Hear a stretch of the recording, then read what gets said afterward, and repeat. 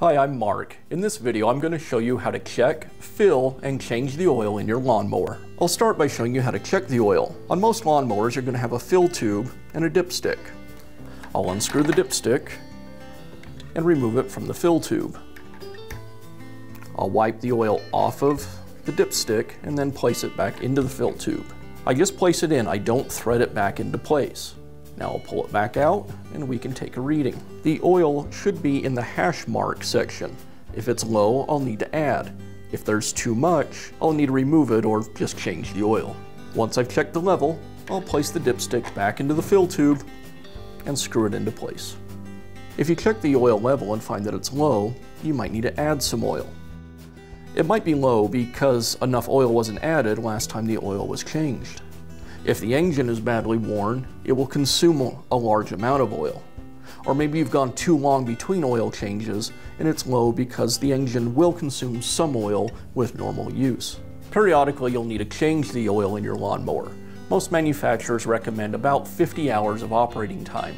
For most homeowners, a good guideline is once per year, usually at the start of the season. What we'll need to do first is tip the lawnmower to drain the oil.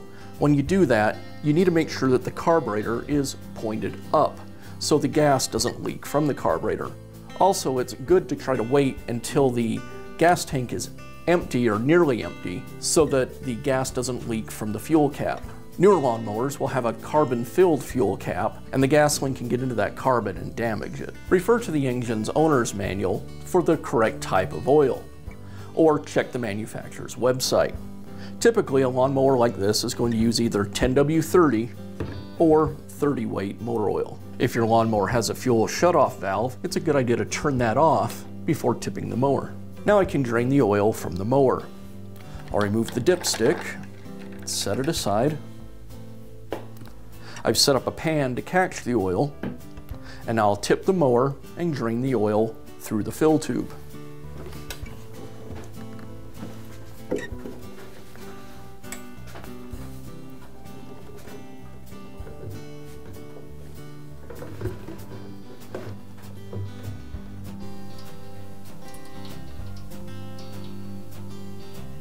With the oil drained from the engine, now I can tip the mower back onto its wheels.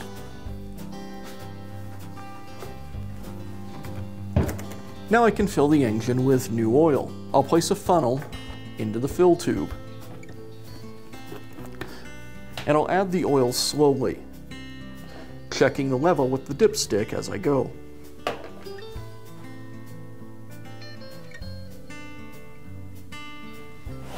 After I add, I'll wait a second for the oil to settle into the crankcase.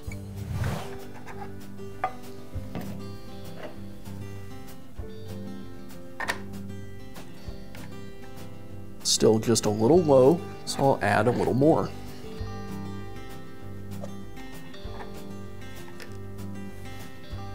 And that looks correct. And I'll replace and secure the dipstick.